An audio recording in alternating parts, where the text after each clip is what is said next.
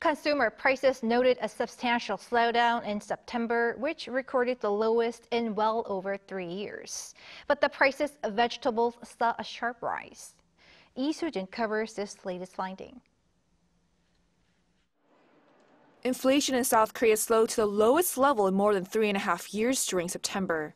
Data released by Statistics Korea on Wednesday showed that the country's consumer price index, a key gauge of inflation, rose 1.6% compared to the same month the previous year.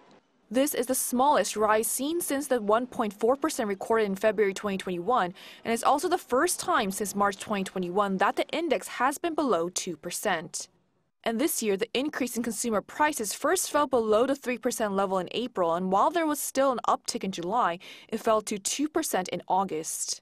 The slowing of inflation last month was mainly driven by prices of petroleum products dropping 7.6% on year, falling for the first time since February. But with global crude oil prices surging more than 2% on Tuesday local time in the aftermath of Iran firing ballistic missiles at Israel in response to Israel targeting Iran's allies, petroleum product prices may once again become unstable. Based on the current inflation trends, agricultural products, particularly vegetables, are affected by weather conditions. Petroleum products, which are heavily influenced by international oil prices, may also fluctuate. Prices of agricultural, livestock, and fisheries products were up 2.3% in September compared to the year before, with vegetables in particular seeing a sharp rise, jumping 11.5% on year and 18.6% on month.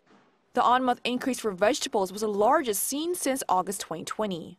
Amid the prolonged heat wave, prices of Napa cabbages were up more than 50% and radishes around 40%. Both are key ingredients of kimchi, one of the most important staples of Korean cuisine. The core CPI, which excludes volatile food and energy prices, dropped 2% on year and 0.2% on month in September. With inflation cooling to the 1% range in September, it is further setting the stage for an interest rate cut in the next policy meeting scheduled for October 11th. Soo-jin, Arirang News.